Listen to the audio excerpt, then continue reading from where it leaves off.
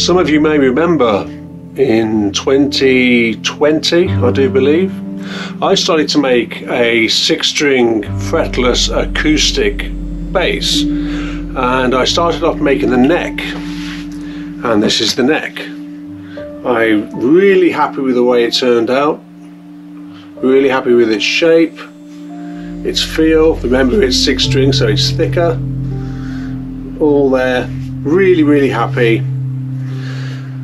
But then I went on to make the body and I messed it up royally. The biggest mistake was I over-engineered it. I always over-engineer, and the thing ended up being the victim of my frustrations. Yeah, it is no more. But I'm coming back to this neck now because you might notice this change of wood here and change of direction. And that's because when I laminated all the woods up to make this neck, it failed just here, just at the very end. It came apart. Everywhere else is solid, but it came apart just at the very end. So I needed to find a way to strengthen that, fix it together and make sure it never comes apart. So I did, with this piece of walnut at the end. And I was really pleased with the way it turned out, because it could have been a complete disaster and I would have had to start again.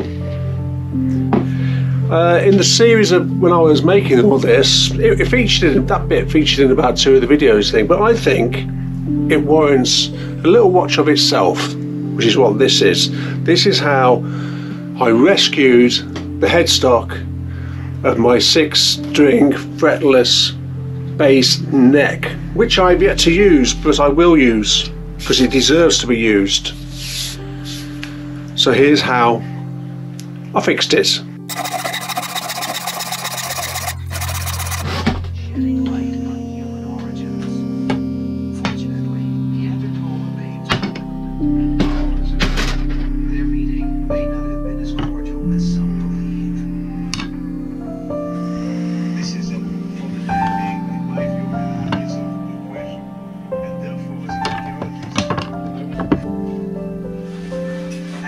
Survived tumultuous climatic changes and other natural hardships for tens of thousands of years, they became extinct for reasons still unclear.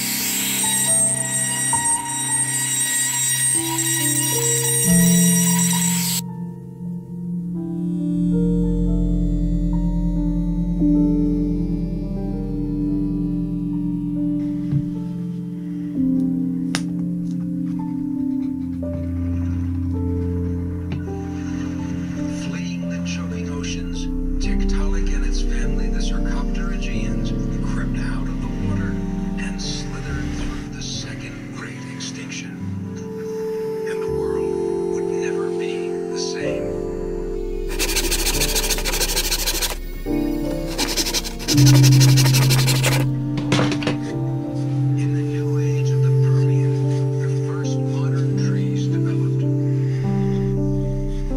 Photosynthesis enriched the air with oxygen.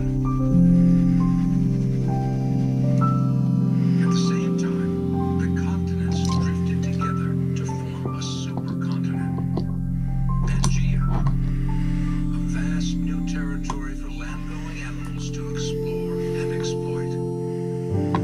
Animals unlike anything the world had ever seen before evolved to handle life on terra firma, where conditions and temperature varied much more and harshly than in the seas.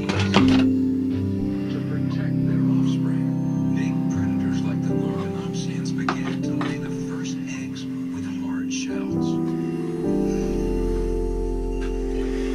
Land animals walked on 4 legs, hence the name tetrapods.